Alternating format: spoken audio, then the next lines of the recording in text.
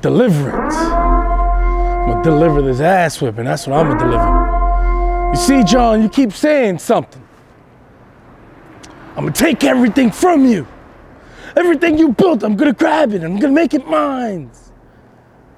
John, what is it about with you, man? It's not about the Funhouse Heavyweight Championship. No. Is it about the TCW Heavyweight Championship? Maybe, because you do want this one. But, see, I'm gonna put the belts to the side for a second. My man's been on the PWI, he's been in MLW, he's been in all these places. You've done so many things, man. You've wrestled a lot of great names. But you want to take everything from me.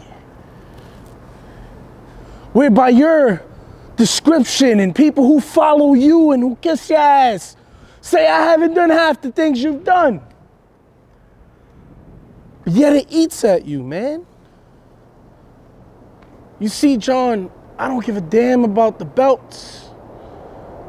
I don't even give a damn about you.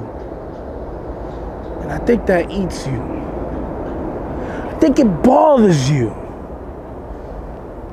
to just know that I'm better than you.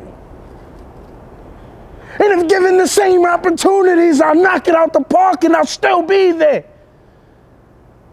You see, I'm the man that they gatekeep because when I knock things down and I change all the plans.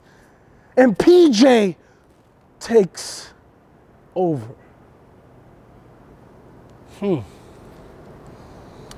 Takes over.